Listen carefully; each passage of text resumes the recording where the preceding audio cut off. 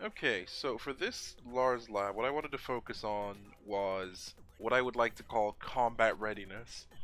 And what I mean by that is I mean specifically dealing, basically, here's some tips on how to just, while just playing the game, and this is for all levels, as usual, how to be ready for certain situations. People often wonder, how am I supposed to be ready for like every possible thing in the game? There's like 100 moves per character, there's all these scenarios. Well, you obviously can't be ready for literally actually everything a character does. That's impossible. There's no way you'll be ready for everything.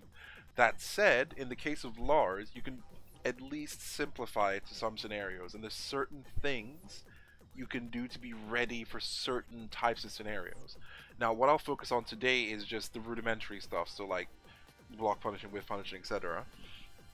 And my basic tip is this, and this is something hopefully I think people find useful. A lot of Lars's core punishes revolve, at least this range, like the range where I am right now. These punishes rely specifically on 2, because a lot of his punishes come from 2 as a starter.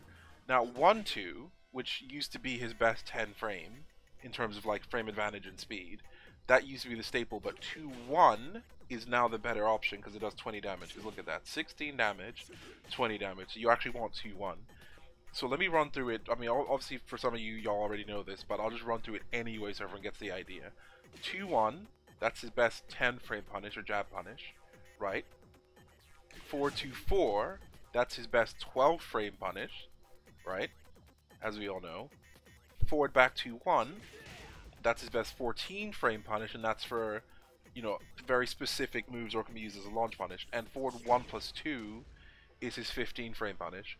And obviously you can just substitute that for forward back 2-1 if you're comfortable with the input. So realistically, you could actually just have your finger, your hand, your whatever hovering over 2 constantly, because the vast majority of things you're going to be punishing with Lars up close will be with 2. Like literally. So if you have your hand hovering or your fingers hovering over 1 and 2 at all times, then you're basically covered. So you can be ready for multiple scenarios because you already got your hands on the appropriate buttons, and all you have to do is figure out which is the right one to respond with. So what I did was I set up CPU Jin with a bunch of actions that, you know, let's say Jin's players would do on the regular, so like while standing 2 and 1+2 and so on, and I set it to 50 for each, so each has a chance of occurring at any random interval, and I don't know which one it is. And the point of this exercise is to make it so that he will do one of these randomly and I have to react to it. So with my finger hovering, because I use a pad, I use the Nakon PS4 compact controller. It's a wired controller, officially wired controller. God, I wish there was more PS4 officially wired controllers that weren't terrible. So I have my hand hovering over the triangle button, which is of course 2. So I'm gonna let him just go, and I will try and hopefully demonstrate what I mean when I say, like, just if you have your fingers or your hands hovering over 2 at all times, it'll at least give you that preparedness for what CPU Jin is gonna do. So I don't know what he's gonna do. He does it at random. While standing 2. While standing 2 again. So my hand is just hovering over 2. He's doing while standing 2. And anytime he does something, I'm ready because my finger's already over 2. It's a 14 frame, right? Because his punishes keep revolving around the 2 button, you will always start from 2. Do you see what I mean? So that's actually a -12, but I couldn't really find a... Let me pause for a second. Suigetsu Strike. I couldn't really find a -11 or -10 move for Jin real quick, so I just chose that because that's -12. So I use that as an example of a 10 frame punish move. So let's keep going. So you see what I mean? You could basically just have your fingers hovering over that, so you'll always be ready to punish it at all times. Oop, that's definitely not the right punish. And also, that realistically, you want to be punishing that with, it's a Suigetsu 2-1. You want to be punishing that. Okay, that's a 14 frame, so -14. Let's say that's -10. That's definitely -14. The thing is, as I'm sure you saw me doing, you can punish anything that's higher than -14 with forward back to 1 because it's a 14 frame move. Fair enough. You don't really need to do anything higher than that. That was way too slow.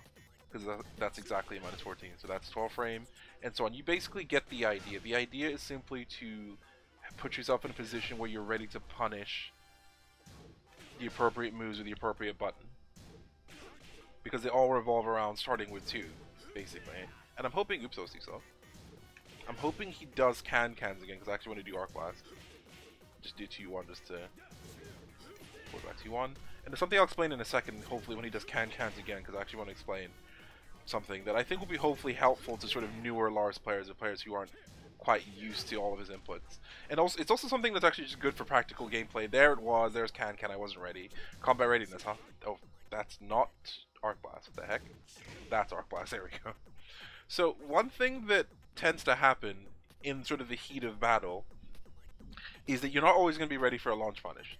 Obviously, this Jin, it's CPU Jin, he's standing there, he's on a timer, he's going to do stuff in intervals, but in a real match, you're not going to be ready all the time for every single thing your opponent does. You can practice, of course, you can practice matchups, but it really depends on your opponent's habits, your opponent's timings. You can't always be ready for every single situation where they're going to throw out something. And you even see with pro players don't punish everything perfectly the entire time. That's why punishing is so impressive, because when you can be consistent with it, it's actually pretty amazing, right? But you can't always be ready for that. So you shouldn't have to feel the pressure to be ready for it constantly. So that said, one thing you can do, with the exception, of course, of certain moves, especially if your opponent has a lot of unsafe stuff, so like a Noctis or Geese, surprisingly, or well, not Armor King. Armor King's surprisingly safe, or Julia. Honestly, characters like that. If let's just say that you're not confident with your forward back 2-1, you're not confident with your forward 1+2. You could honestly just kill people, like just wreck entire characters just with forward 2-4. 32 damage, 12 frames. That's really solid. Let's just say that for the sake of training, you spend an entire match just forward 2-4ing people. So a lot of the stuff CPU Jin's gonna do, I can just forward 2-4. That was actually a whiff. I can actually just forward 2-4 it. Oh, that's too slow. So that's minus 14, but let's say I'm not ready for that. Let's say the Jin just threw that out in neutral. It's like, okay, I wasn't ready for 2-4. It's not a combo, sure, but it's still solid damage, right? That's still really good. And does a launcher, same thing. 4-2-4 is solid punish damage. And also, because it's only minus 12 on block, you're safe, but obviously it's high, so if your opponent knows that, they can just duck the second hit on block if you did it on the wrong time. So you see what I mean? You can just 4-2-4 your way through it if you are not confident. If you're not confident with doing the other punishes. And honestly, just keep your mind on 4-2-4 anyway. Because if you're just playing the game in general, just make this your go-to punish. Like, just let your opponent know that you're not just gonna sort of jab punish everything because you're unsure. Like, just let your opponent know that's definitely... Is that minus 12 to 11? Maybe it is. Let your opponent know that you will punish their move, even if maybe it's not a launch. Like, if you're starting out, especially if you're like a new Lars player, just being able to give them that basic damage is a good place to start, honestly. So if you can do that, I think that's really good. But you don't have to worry too much about getting like the bigger punishes until you're really confident with the character, and then you'll have to start doing. I mean, because as I said, there's like 100 moves per character. Some characters have 100+ moves, so you're not always going to be ready for when they. I mean, here's a classic scenario: you're playing the game, you're doing neutral, your opponent's on the same thing, and the ooh, flat baddie, thanks for following. Thanks for following. I appreciate that. You're not always going to be ready for that one time that someone's gonna freaking throw out, like, you know what I mean? Like, let's say you're fighting a Jin, and the entire time they're doing the same moves, and then all of a sudden they do 1+2, or they do that can. Like, how often do you see a Jin do can just in neutral? You're not gonna be ready for that. So sometimes you just freak out and you do 4-2-4, and you know what? That's not terrible, because it's like, okay, well, you didn't get the optimal punish, but you still knock them down. You still don't knock them back. You know what I mean? You can't always 100% of the time be ready. And if you're ready for it all the time, then you're freaking godlike, actually. Like, if you're ready all the time, that's incredible. Like, I think that's fantastic. But you shouldn't feel that pressure to do that. So I would say that one thing you can do is, let's say you have a bad matchup or you fought someone, go into training, do what I've done. Set recording to 1 move per slot and set them all to 50, 20, whatever interval you're comfortable with, and just press play, and the CPU will just pick a random one and just do it. And you have to try and punish that. Just try and get consistent with that, because while it will never emulate an actual match where people are actually doing stuff constantly, it can at the very least give you an opportunity to get used to dealing with a move when you see it. Because at the end of the day, you want to be able to react with something. You can't always react, as I said, with the appropriate thing, but doing stuff like this where you have them do it randomly, and I mean also if you want, you can have it just set to CPU and just see what they do and punish it that way. That works for me, but that might not work for everyone. You can just have it like this, where the CPU just throws out random moves, and you just, just for maybe a couple minutes at a time, doesn't have to be too long, you just punish each one in sequence and just see if you can get used to it, because you need that muscle memory, you need that consistency, because eventually, if you're in an actual match, imagine the one time someone does it, and then you're like, oh my god, I'm ready for this, I've seen this a billion times, so you're ready for it, you just punish them. You see what I mean? Oops, that was back to one, oh boy. Right? And so on and so forth. So I think that is, in my opinion, very important. Okay, so one thing I want to move on to now, let me check my notes here, is punishing at the wall. So another part of, let's call it combat readiness, quote unquote, is kind of being ready at the wall, because things change a little bit for Lars. I think for other characters it doesn't matter too much, but for Lars, the wall, because the wall is like a big part of his game plan, the wall really changes up a lot of things. So even though certain punishes might be appropriate for the move in, like, say, well, let me go back to mid-screen actually, certain moves might be appropriate for certain moves in neutral, right? So let's just say he does, what's he gonna do, right? That's appropriate because that's a launcher, so you want to knock him down and you want to push him to the wall. You see what I mean? Right? That's appropriate because we were in neutral. Similarly, let's see if he does can-cans. I'll hopefully punish that. Oh, he did. You know what I mean? So can, it's like I did a 15-frame punish, I got a launcher.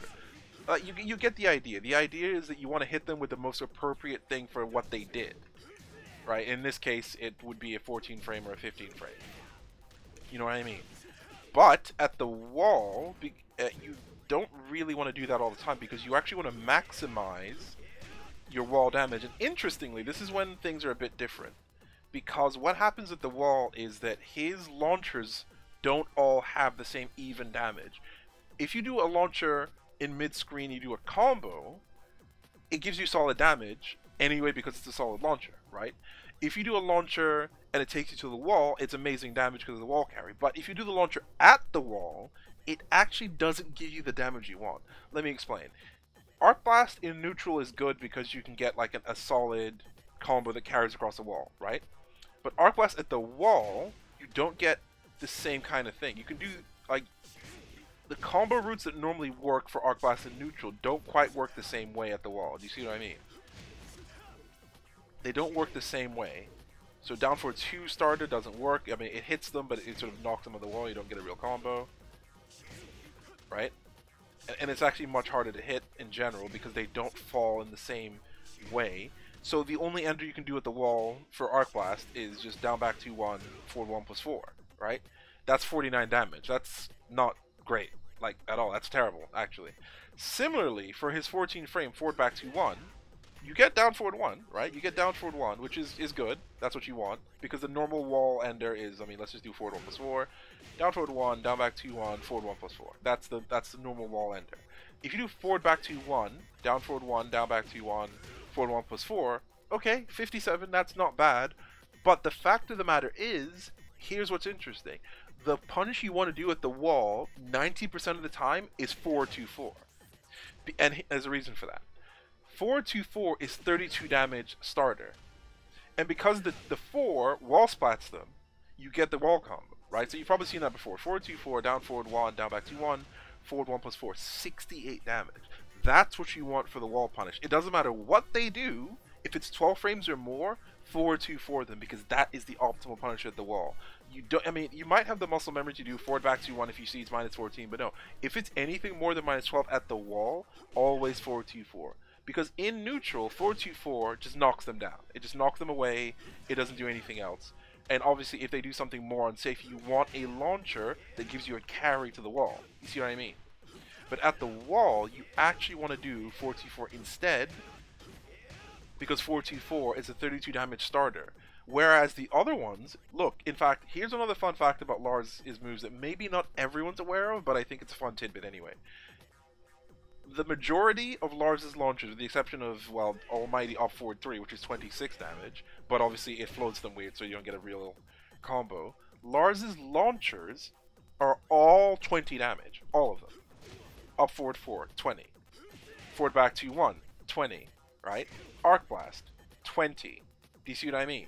Similarly, Send 3, Silent Entry 3, 20. All of his launchers are 20 damage. Obviously his counter hit ones aren't. Right, his counter hit ones are 20 to 24, but with the exception of up forward 3, up forward 4, forward back 2, 1, Arc Blast, they're all 20 hit launchers. That's why if you do a 20 hit launcher at the wall and you do the wall ender, you're just getting suboptimal stuff because you're actually just doing a mid-screen launcher that's meant to carry to the wall. At the wall, you want 424 because 424 is what gives you the optimal damage. It gives you that, the clean 68. Now, it's possible in some scenarios, not all, but it's possible in some scenarios to actually wall splat them with 424. So you kind of have to have that presence of mind, like, am I close to the wall? And if I am close to the wall, perhaps I shouldn't do my normal launcher, because the temptation is there. Like, if you're about this far from the wall, the temptation is there to do your normal hit launcher if you see the appropriate move. But the thing is, if you're close enough to the wall, 424 might actually wall splat like that. You see what I mean? And that's actually better. So what you want to do is that you do 424, it wall splats, and typically, depending on your distance from the wall, you want to do Den 1. You want to do 4-3-1, right? Dynamic entry 1. So if it wall splats, do Den 1 to catch them, down back to 1, forward 1 plus 4. So if you're kind of a few feet away from the wall, 424 is still a good option because of the wall spot. You see what I mean? And it's typically a clean wall spot. Not all the time, but it's typically a clean wall spot. Obviously, from a certain distance, it's not going to work that well. From that distance, it didn't work at all. So you can't always rely on it, right? You have to kind of really get good with the range. So you can't just sort of abuse it. But look at the scenarios where, let's say, I'm very close to the wall, and they did a -14 move. So I do forward back 2-1, right? That didn't really work because of the way forward back 2-1's animation works. So unfortunately, that combo doesn't work. So you end up having to do something like this: forward back 2. Oops, no, it's not forward back 2-1. Forward back 2-1. Right? Look at that. That is terrible. That's suboptimal because you're way too close to the wall, so you don't get the full output of doing forward back 2-1. You really actually want to do 424 where possible. In fact, some of you savvy Lars players may already know that if you do back 3-4, it has the same effect, because obviously back 3-4 is his forender, therefore it wall splats, so you can do Den 1 into the follow-up and so on and so forth. So it actually works very similarly. So let's say your opponent whiffed something from that range, but not on block. You can do back 3-4, and if it wall splats, it's a little bit too far. So let me see if I can sort of replicate this. There you go. So back 3-4 to whiff punish, and then Den 1 follow up. So at the wall, your punishes change slightly. You have to kind of keep that in mind. I would honestly say if you're right next to him, I'm not talking about like over here when you're whiff punishing, and at the wall, just get it in your head. I'm at the wall. Whatever they do that isn't like a jab or whatever, I 4-2-4 it. You see what I mean? Because you'll get that clean whiff punish. You get the clean block punish, sorry. That's going to knock them into the wall. Right? It doesn't matter what they did. 4-2-4 every time. That's the optimal punish. There's very rare situations where your opponent will do something that's like -16 plus. And only in that scenario can you get an even bigger punish. So hopefully I can get Jin to do it, and I'll show you what I mean. If your opponent does something -16 plus, you can get a big punish. There we go, like that. You can get back to 3. So that's actually slightly better. I say slightly better, it's literally 1 point extra. But, I mean, points, they do help. So back to 3, right? I am using 3 plus 4, but you can do obviously back to 3. Back to 3 is 33 damage starter, and you can do the same wall combo.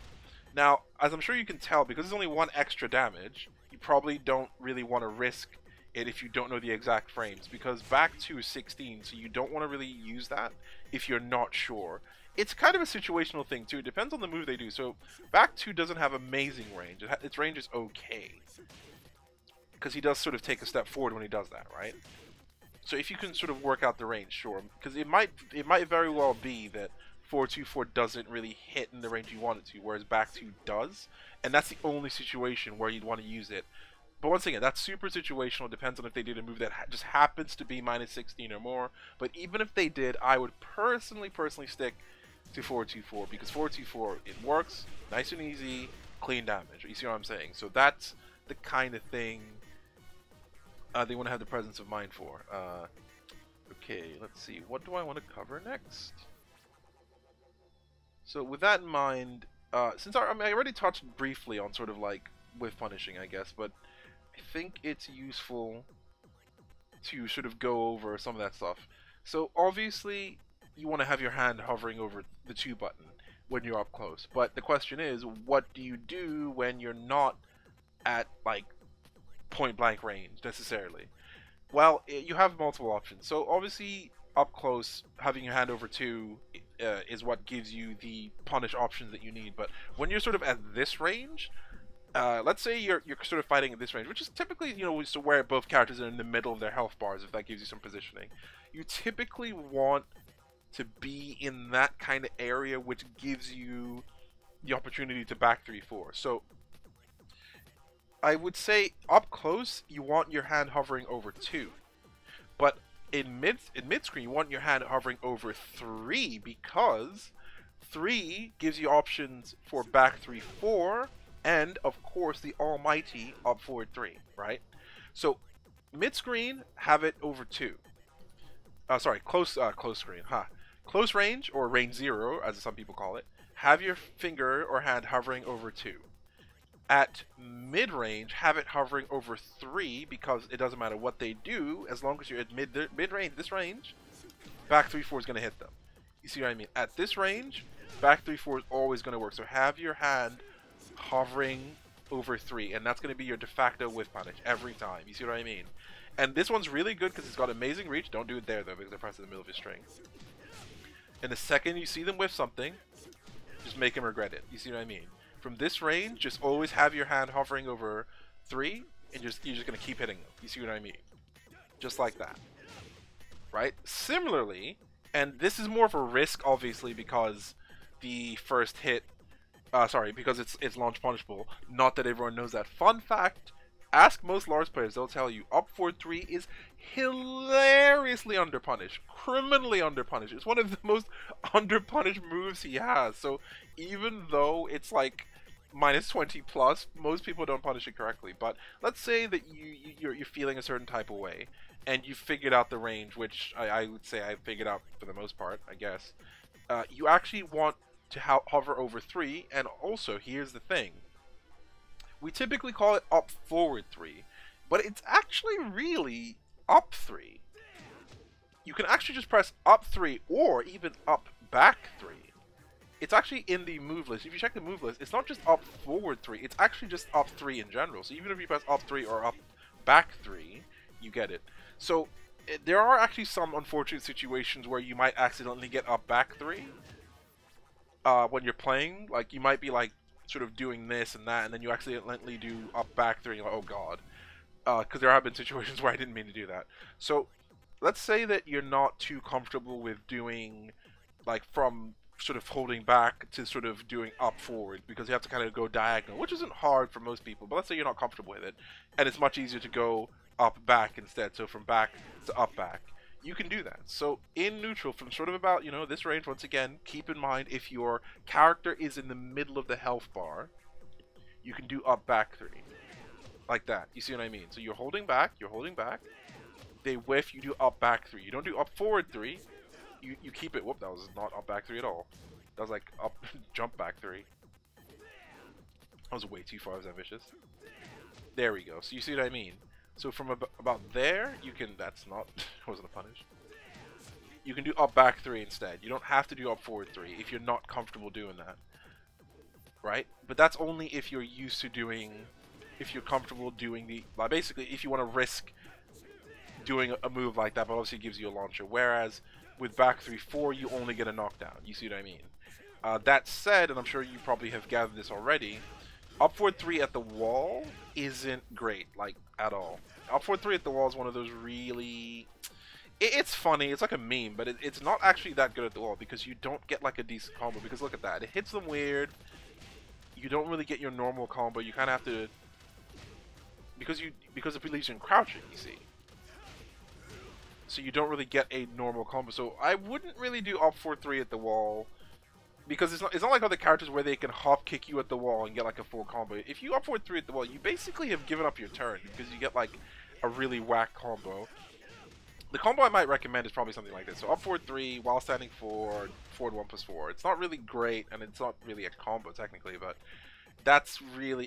If by some freak accident you up 4-3 at the wall, that's really your best option. Right? It's not great, but anyway. Oh, my CPU is freaking out. Hold on, what's going on? What's going on? Okay, are we good? Did we drop any frames? No, we're good. No drop frames. Yeah, streaming is a blow off, let me tell you. So anyway, yeah, like as I said, you probably don't want to be up 4-3 and get the wall, like ever. If you can help it, don't up 4-3 at the wall. Trust me. So, once again, in close range, do 2-1. Do 2-1. Have your hand over 2, so you can basically whiff punish with 2. And if you're at mid-screen, sort of about there-ish. Hold on, let me just quickly... Sorry, I got distracted by something. Modern technology, I guess. If you're mid-screen or sort of where you're in the middle of your character's health bar, then you back 3-4, right? So back 3. Oops, that is not back 3. Back 3-4. And that's basically what you want to do. So normally I would have sort of answered questions, but it seems like nobody's asking questions. So by the way, I should mention that feel free to ask any questions, anything you want to see in the stream chat.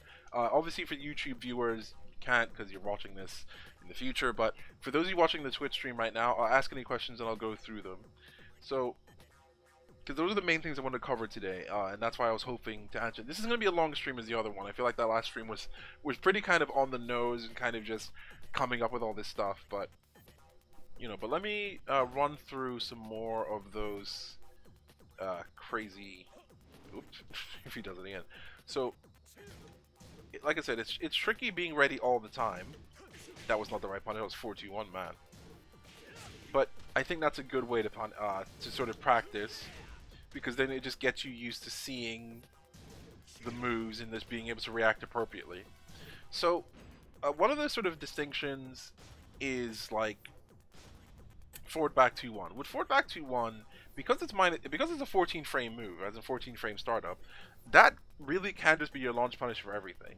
In fact, if you want it to be, it could be, because whereas Arc Blast, that's his 15 frame punish, it doesn't have the best range, and there are some, not always, and they have increased the range of it.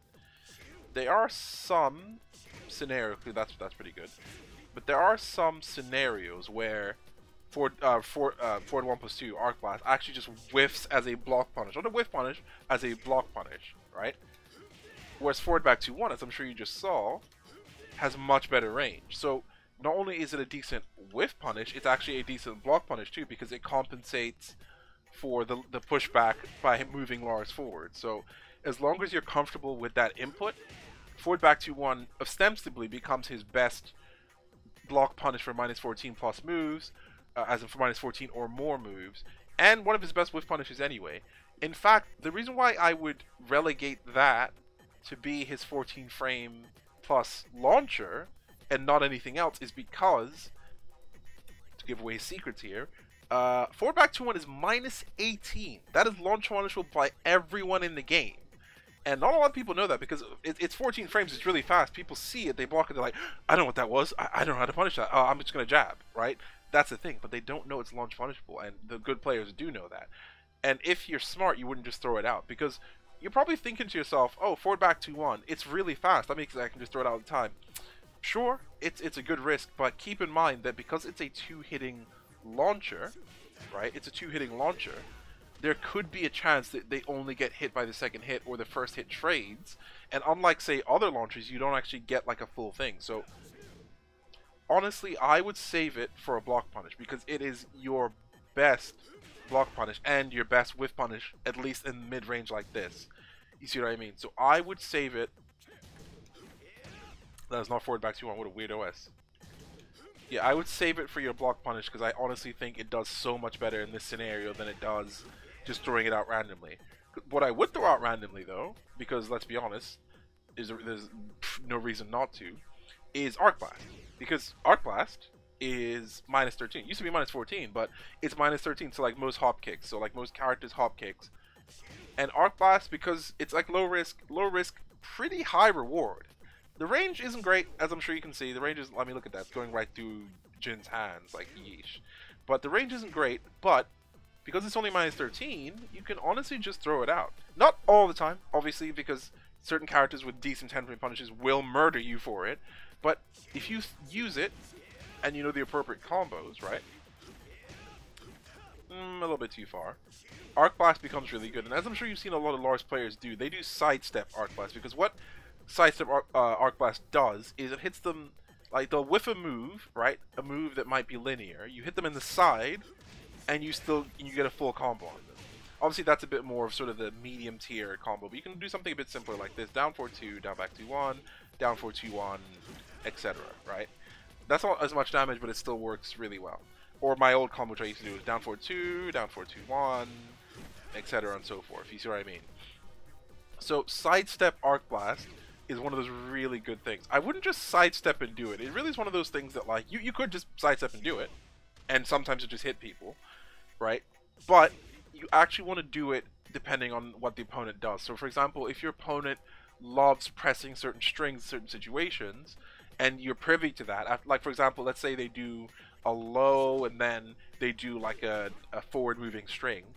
Okay, if you get hit by or block the low, do sidestep Arc Blast because you recognize that they keep doing the sequence of events, and you'll Arc Blast them to put them on notice. And I think that's a really smart decision. So it's tricky to show that without having anything recorded, but I mean, well, I could kind of show it with, yeah. So you see what I mean? Like he was doing. Oops. Well, it actually tracks. Wow. You can kind of sidestep. Not that move. Wow. You can sort of sidestep certain moves, not all moves. And if you suspect that they'll press something, you can hit them with Arc Blast to do it. It's probably much better to show you if I let the CPU go for a bit. So if the CPU goes for a bit, I'll kind of get hit by Hell Sweep to start off with. That's awesome. Oh, so do you see that? What I did was, I did 2-1, which leaves me plus, and then I did sidestep because I basically evaded what they were doing and hit them with Arc Blast. So if I can kind of demonstrate again, there we go. You see what I mean? So he did a move, he did a little stanky like. I did sidestep Arc Blast, and I got him. And even if they block it, it's only minus 13, so the risk reward's not too bad, right?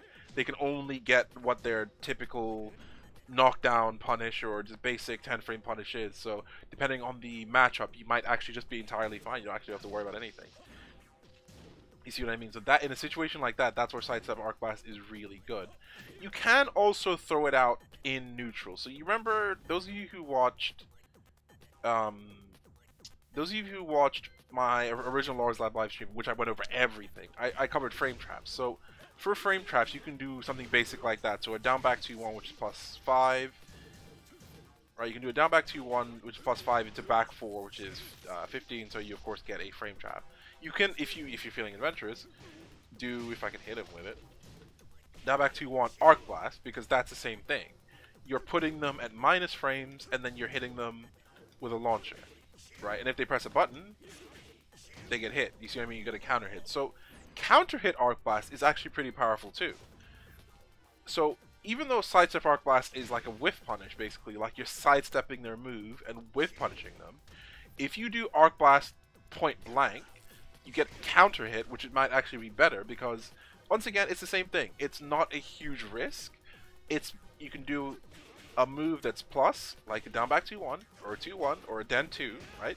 And then you do Arc Blast afterwards, and if they press a button, you get counter hit Arc Blast, which is even, it's ever so slightly more damage. So to demonstrate, let me do like a standard, decent combo that uses counter hit Arc Blast as a starter. So let's just do from this range so I get enough space for the carry, counter hit Arc Blast, and then you've probably seen this sort of combo sequence a billion times.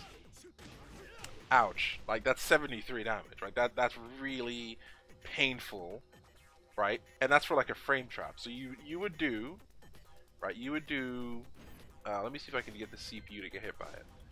So down back 2-1, Arc Blast, oh, he parried it because he's Jin. Down back 2-1, Arc Blast, counter hit, see? And then you finish the combo sequence, right? Oh, was that counter hit or not? Huh, no, it was a regular hit. Weird. I thought I saw a counter on the screen. Very strange. There we go, counter hit that time.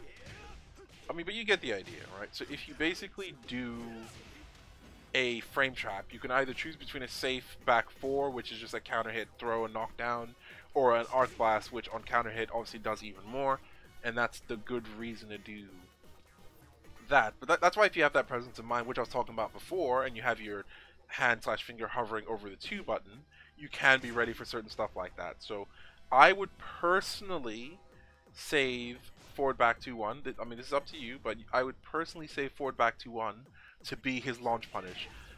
The difficult thing with forward back 2-1 is going from back to forward to back, that sort of quick motion like that. You see what I mean? You can see in the inputs. A lot of people have sort of issue with that because it's not like just forward 1+2 or, you know, forward 2-4, where it's just back forward 2-4. It's like, it's literally in this blink of an eye, you're doing back forward back, right? Really quickly, because you're holding back and it's forward back. So a lot of people do struggle with that input, and that's fair enough. So that's why it takes a lot of practice to get used to doing that, especially on block. I can't really say there's any trick to it, because there isn't really, other than doing it. But one thing you can do is you can neutral block. So as I'm sure you may or may not know, in Tekken, if you don't press anything, so I'm not pressing anything, I'm not holding back, your character just neutral guards. This is effective in general, but the one thing it doesn't protect you from is certain strings. Certain strings in the game basically go through neutral block. So if you're not holding back to block, you'll actually get hit. So in the case of Jin, he doesn't have too many sort of natural strings which eat through neutral block, but just keep that in mind. So in terms of punishing stuff with forward back 2-1, and this is actually harder, I would say. I would say learning it this way is harder than actually just learning the input. If you want to get good with a forward back 2-1 just at first, what you can do is try just neutral blocking. So just let go of the direction, and if they do something, you just do forward back 2-1 without having to do, because you're not holding back. Do you see what I mean? But keep in mind, there's not going to be any of those too slow. There's not going to be too many scenarios where you'll get to just stand absolutely still. I mean, the mark of it, like an amazing pro player, is being able to stand in someone's face and do nothing like that. Like, that's pretty scary. But there's very few situations where you'll just get to stand in their face doing nothing, honestly. So, but if you want to practice forward back 2-1 just for punish, you can just sort of stand still. And that was, why did I get back 3? Wow. You can just stand still and not press back and just do forward back 2-1 in neutral and see if you can get the input down, right, if you're not used to it. And then once you're ready, you can start holding back and start doing forward back 2-1, which is, it's a little bit tricky to get used to, because like there's no trick to it. You really have to just do, you have to hold back, and then literally the second they do anything, oops, I'm sort of walking out of range, the second they do anything, that's not -14, you have to do forward back 2-1. Like, it's a really quick input. There's no real trick to it as such. So I'm trying to think of if there's anything else I want to cover. So for those who don't know, on Twitch or on YouTube, I did a Lars Lab live stream several weeks ago, and that video went over a lot of Lars stuff, like a lot of like very interesting situational stuff. But I think what I want to do for these live streams is to cover a specific topic, and maybe I'll sort of ask people what they want to see. This was one I personally wanted to cover because I felt that this might be useful to people. So that's why I want to do this whole combat readiness thing, because I feel like that's a tricky thing that a lot of people, especially when they're learning, aren't really sure. And I mean, I can't speak for other characters like at all, but being the resident Lars aficionado, I can at least explain to you that with Lars in particular, your options are something like this, right? Your options are 2, because his punishes revolve around 2. 2-1, forward 2-4, forward back 2-1, and forward 1+2. That's not forward 1+2. Forward 1+2, right? Though his punish options close range revolve around the 2 button, and typically followed by 1. So as I'm sure you saw, 2, 1, right? Forward, back, 2, 1. Forward, 2, 4, and finally forward 1 plus 2, or you could even say forward 2 plus 1 if you want to look at it that way. So the point is you can do something. So here's an interesting concept that some of you may be familiar with. It's something I knew about just from fighting games in the past, but this is something that applies to Tekken as well. And it's the what is going on? My frames are freaking out again, man. It's interesting. I'm not dropping frames, but like OBS is freaking out a little bit, so I don't know what's going on. Hopefully the stream's not like choppy for anyone. So here's a concept that's interesting. It's the concept of, I guess you could call it negative edge, although negative edge applies more to sort of inputs in like a game like Street Fighter. But if you press a button and let it go, right? Well, I mean, how do I explain this in a way that makes sense? If you press a button, right, and you're still holding the button, notice how on screen it says I'm still pressing 2, but Lars isn't doing anything, right? I'm still holding 2, right? But I'm not actually doing. He's not actually doing anything. If I let go of 2 and then it's gone. I press 2, I'm holding it. The game registers me as holding it. Now look what happens when I press 1. Well, not 4. What's his name? Forward 1. The game registers it as 1 plus 2. You see what I mean? In this game, Lars doesn't have a neutral 1 plus 2. That's why I'm just getting jabbed. But look what happens when I do 2. I'm holding 2. You see, I'm holding 2 and I'm moving around. And then I do back. I get back 1 plus 2, right? Look at this. Back 1 plus 2. That's back 1 plus 2 on its own.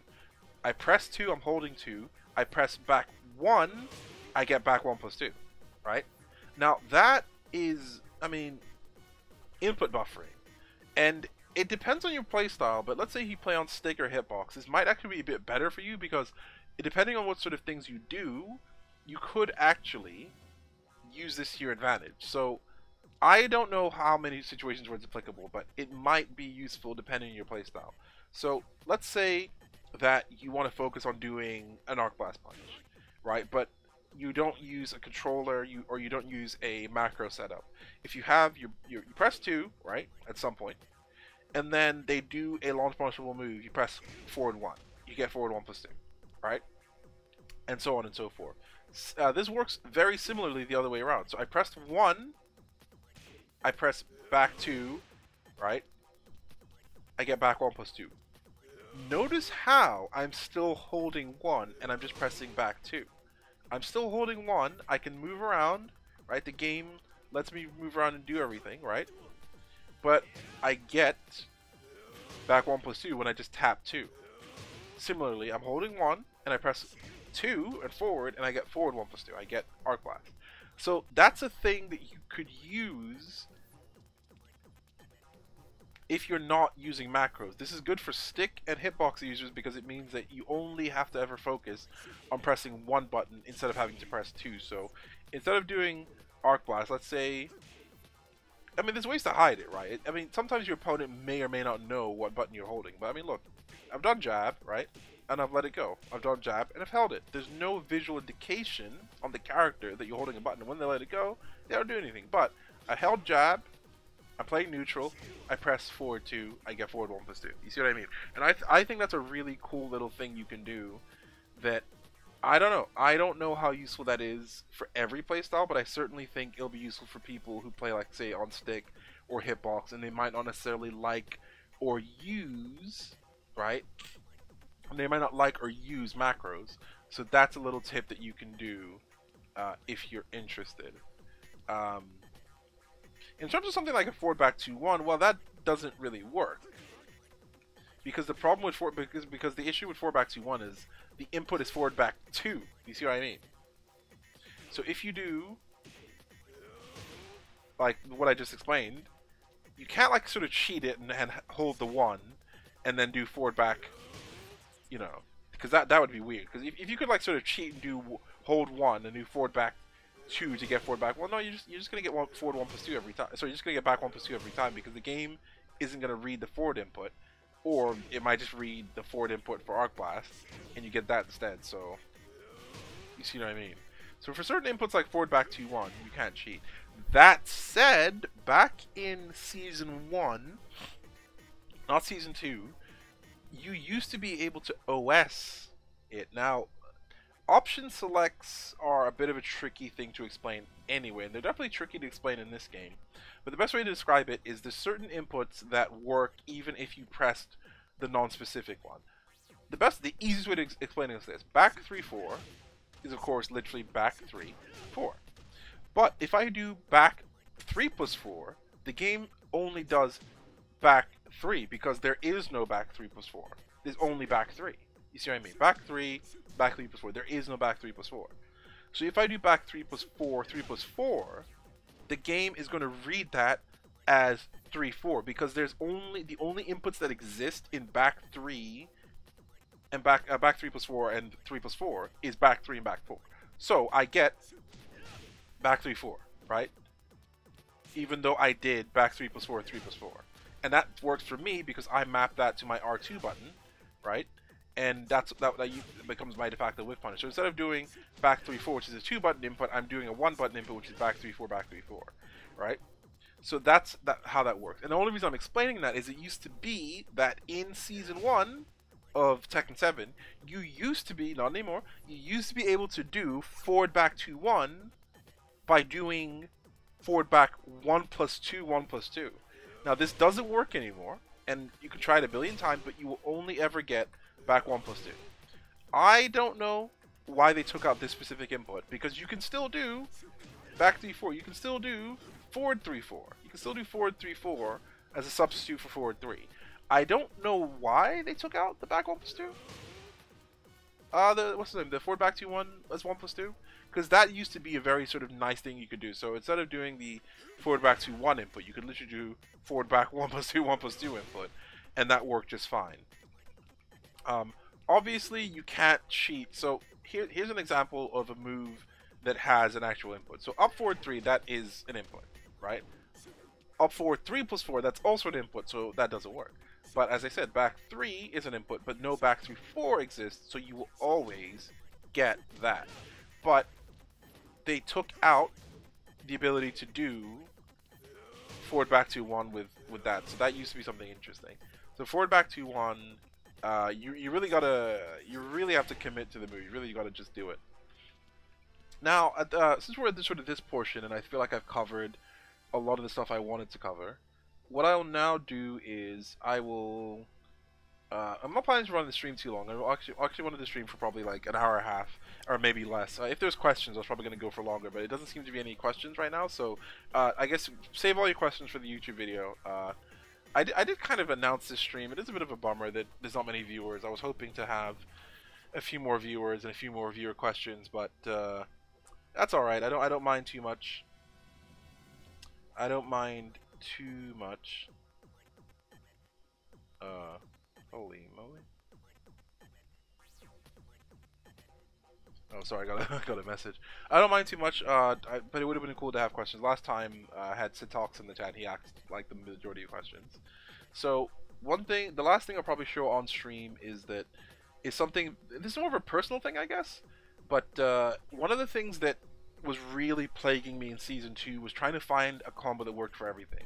Now, you remember in the last Lars Lab, I basically explained that a brain dead combo you can do is one that works with basically every starter is this. It's Den 2, down forward 1, down forward 2, 1, Den 1, back 3, 4, no, sorry, back 3, Sen 1, right?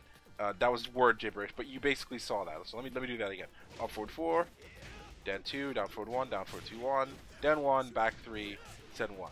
And this basically works for every starter, as I explained in the previous Lars Lab entry. And this literally works for everything, right? Works for forward, back 2, 1, right? It works for every starter, which is super useful. But one of the things that bothered me sort of from the transition from Season 2 to Season 3 was finding a decent combo that had decent wall carry, decent damage, and looked kind of flashy, and was also kind of useful. Now, in Season 3, it's a bit interesting because the staple combo a lot of people did in Season 1 and 2 was actually this. It was something like, it was either a Sen 1 starter, or it was down forward 1. But let me just do the one everyone else does so you have an idea. So it's like down forward 1, forward 1, 2, 3, 1 plus 2, dash, down forward 1, back 3, center 1. As I'm sure you saw, that is 68. That is suboptimal. That is suboptimal AF now. At the time, sorry, did I say 68? 66. At the time, that was good. Now, so because now look how easy this is. This combo is just so much easier now. 2, and because you can do den 1 into back 3, 69.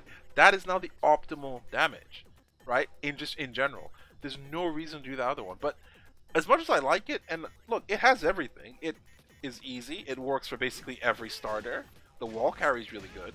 But I personally had the problem. This is honestly a personal problem. This has nothing to do with like the actual move. I mean, look at that. That works for like everything. Solid damage, solid wall carry. I personally had an issue where I didn't particularly like that was the option. Not because there's anything wrong with it, but one, I don't love doing what's the name, down forward 3 down. I don't particularly love down forward 3 down as the starter because I've always found it a bit finicky, even though now I do it fairly consistently off of like everything. And also you know, the input delay is better. I still find it not the best thing. So this is all a very long-winded way of saying that like I tried to discover a brand new, let's call it tournament combo, because you can have multiple different combo starters, but you kind of do just need one solid combo that kind of gets the job done. In season 1, for me, it was something like this. It was, that is not forward back 1. It was den 1, forward 1, 2, 3.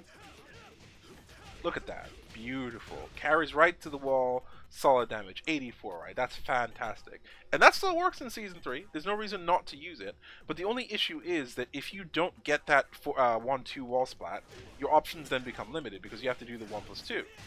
You have to do the 1 plus 2, and then you have to do like dash down forward 2 or whatever. Or worst case scenario, you don't get that, and then you have to actually kind of do something really ghetto, like you have to do like that. And then your wall combo options become very limited.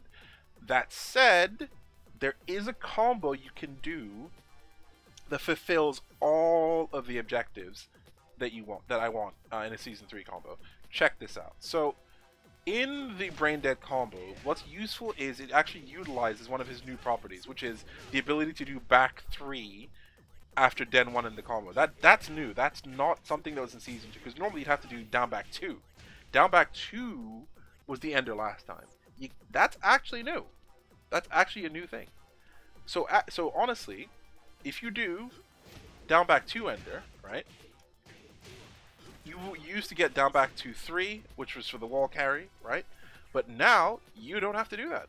Now you can actually do back 3 4, right? And it works in that combo.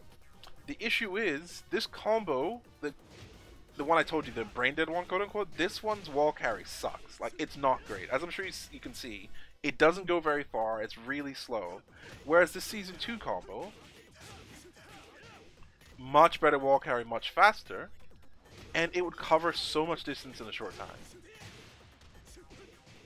Right? And it still works. Like, it doesn't not work, but look at that. That's really good. 90 damage, covers a lot of distance in a long time. That's really solid, right? That said, there is a combo option that utilizes the extra added damage to den 2, but also utilizes the ability to do back 3 4 at the end of the combo, which is also new. So now, typically, you can start a combo with den 2 just like in the combo I've been showing you so far. And then you go to down forward 1, right? Now, some of the higher damaging combos actually utilize 2 den 2. So, for example, den 2, down for 3 down, den 2, and then it's like jab, whatever. So the combo you've probably seen before, if you've seen in my combo video, please KBD, thank you, is den 2, down for 3, den 2, 2. Okay, no, there's no 2 in that combo. That's weird. Let me try that again. So den 2, down for 3 down, den 2, back 3 4, dash. That was, wow, that was terrible. We tried not to mess that up. I'm sure if Sitox was here, he'd tell me to do the, what's his name, the 3 4 exactly. That was not it, man. I suck.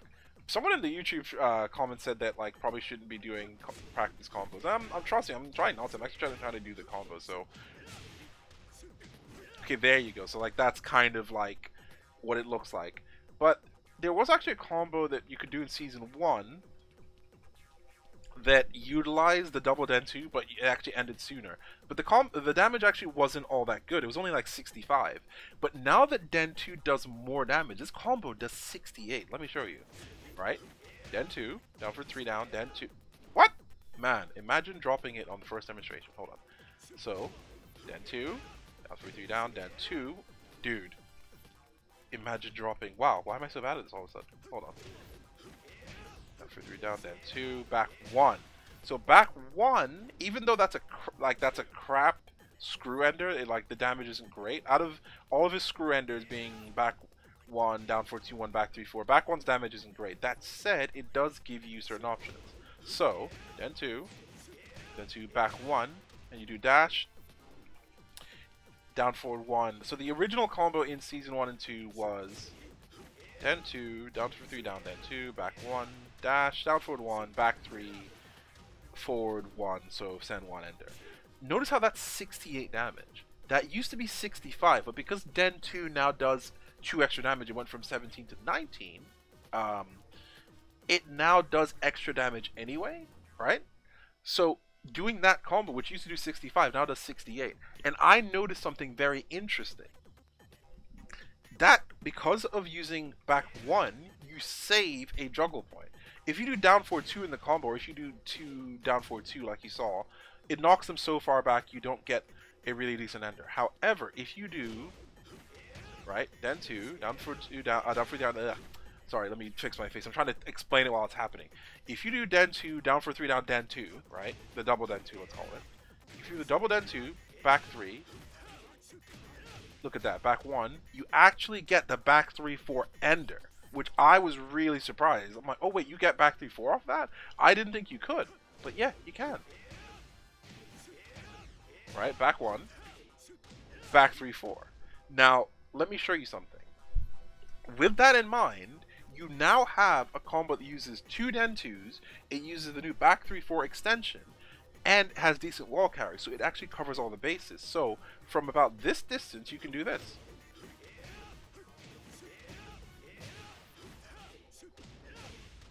Right, you see what I mean? And look at that wall carry, that's really good. Right, that was a little bit too close actually, funnily enough, so. Now 3 down, right, back 1. That's way too far, unfortunately. I'm trying to get the optimal range, so there, I'd say. Down for 3 down. Back 3-4. Look at that. And look at the damage. 96. Ouch. Frigging ouch. Right? That is at least half screen. Right? It's fairly easy to do. And it does 93 freaking damage. That is insane. Right? That's fantastic. And my CPU is freaking out. What is going on? Like Windows Explorer is freaking out. Like I don't know why. I don't know what's going on. Hopefully it still don't drop frames, which is good. It's just my CPU is freaking out a little bit. But yeah, so and also the nice thing about this combo is it works from basically every starter. So forward back 2-1, Den 2, down for 3 down, Den 2, back 1. In this case I'm close enough, so I'll just do 1-2. But you see what I mean? Look at that, 92. For comparison's sake, let me show you. The season 2-1, the forward 3-2-1-1. Oops, drop. The forward 1-2-3-1. Even if you did the full thing, right, just dash down 4-2-1, that's 90 damage. Great wall carry, but that's only 90 damage. Whereas if you do this new season 3-1, I think I'm too close. Yeah, I'm too close. Okay, even with just 1-2, you get 92. But let's say I'm a little bit further. I think that's close enough. Look how he just takes him across the entire thing. Look at that. Over half screen, 96 damage. That is so good. That is really solid. Right? That's what you want to be doing. And that, to me, this has now become my quote-unquote tournament combo. Because it's a combo I don't have to think about. I can just do for every single starter. And it works really well. Now, for the sake... For example, it works off of counter hit Den 2 as well. So you can do counter hit Den 2. This is too far, I think. Yeah, it's too far. But you get the idea. And even if you don't hit the wall, you still have amazing wall carry, right? So that's so as I'm sure you can count, that's 3 Den 2s in that combo. That's really powerful. Right, look at that. Back 3-4.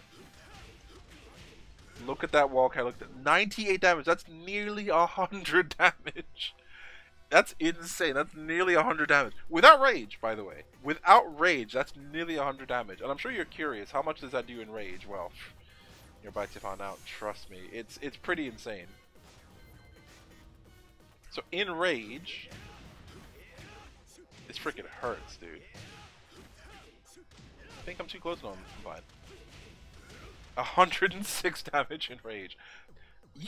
That 106 damage used to be the damage of rage drive combos, like full screen wall carry rage drive combos, and now you're doing that much damage simply with a freaking normal wall carry. That said, and let me show you this. I think it's actually pretty cool. Is I don't know if this stage. I think the stage is a little bit too big, but it might work. So with the exception of, well, let me just say, for up forward 4 starter, you can actually get a pretty easy full stage wall carry. So up forward 4, then 2, down forward 3, down, then 2. Except when I drop it, because I'm doing it. I think it's a combination of my stream setup lag slash I'm waiting too long. So down forward 3, down, then 2. I'm waiting way too long. That's what my problem is. My timing is off. Definitely shouldn't be dropping that. There we go. Back 1, back 3, rage drive. Look at that. So that's really good. Basically that combo option, you can just go straight into rage drive off of it, no problem. If it's a slightly shorter stage, you wouldn't need to do the ender, which is Sen. Well, what's his name? You wouldn't have to do the Sen 3 ender. If you're about here, you can actually just do Den 1.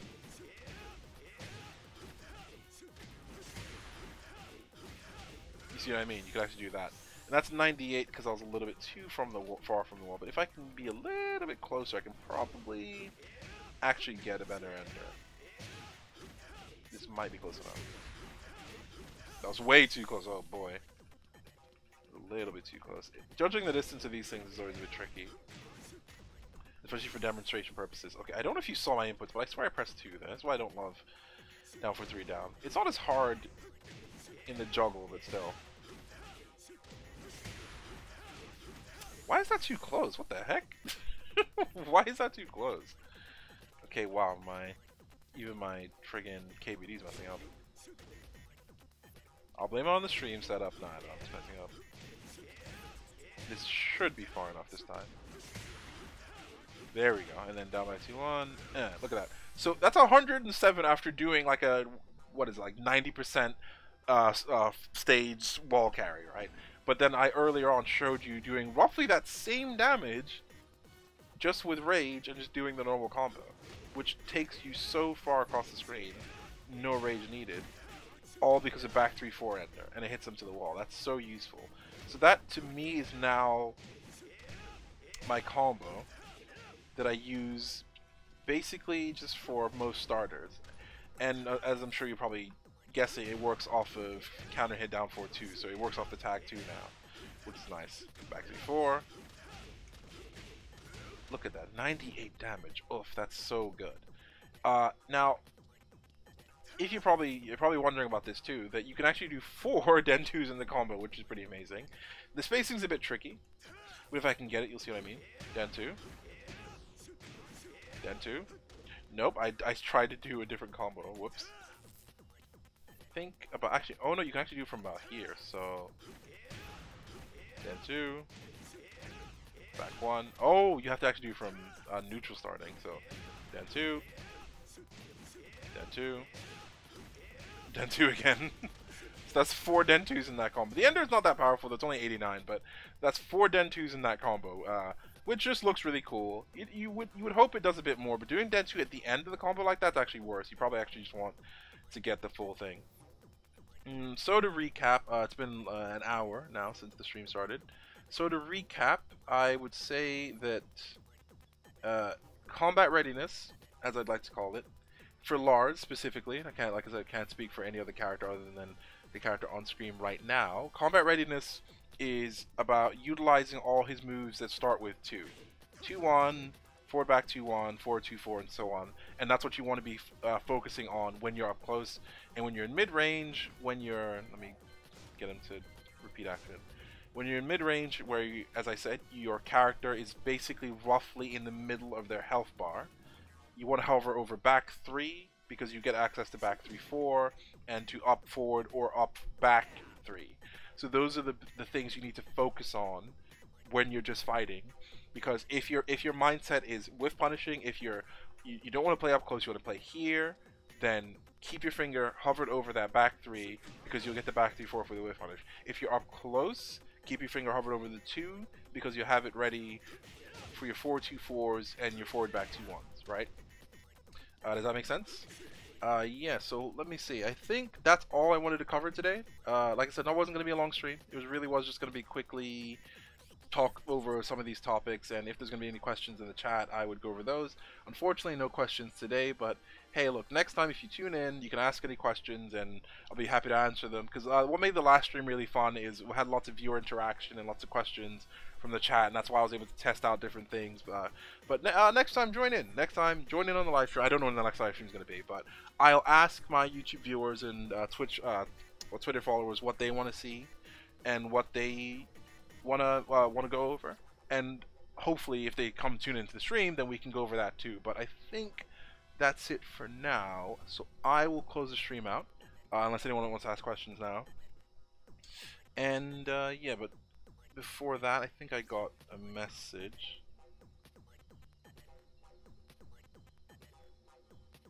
There we go. But yeah, so thanks for watching if you tuned in. This is going to be on YouTube. This is going to be on YouTube probably this Saturday, I would say. So you can watch the stream archive if you missed anything. And give me some suggestions for the next thing you want to see for the next live stream. If you want it to be covering a specific topic, a specific part of the gameplay, specific tech, whatever, combos, or even characters. Because what may happen, and I think may be interesting, is to extend from doing punish vids, which I'll do anyway, but going from punish vids into sort of more general matchup like talk and like specificities and like weird scenarios and like and so on. I think it'll be very, very interesting to examine the game from that sort of viewpoint. So let's say Jin, I did the Jin punish vid probably a year ago at this point. It was very short, it's very simple. This is back when I was doing SF5 punish vids as well. So I actually didn't do that comprehensive Jin punish vid, so it might actually be useful or interesting to have like an entire stream dedicated to let's break this character down, let's look at the Lars matchup versus this character, what are my options against them, what are my punishes against them, how do I deal with certain strategies and certain setups, because it's not always just about the punishes. Sometimes it's about dealing with certain setups and dumb things people do, because there might be unique things Lars can do to get out of them or to deal with it. You know, certain unique things like being able to power crush in the middle of their strings or being able to down back 1+2. So I think at some point, if these Lars labs are popular enough, I will begin to examine more specific like things, and I think that's what the streams are good for. The YouTube videos are good for like a nice, more planned, more dedicated content, but the streams are like anything goes. We can discuss whatever. So thanks for watching. I will close out the stream. I very much appreciate you being here. If you tuned in, you can find me on YouTube.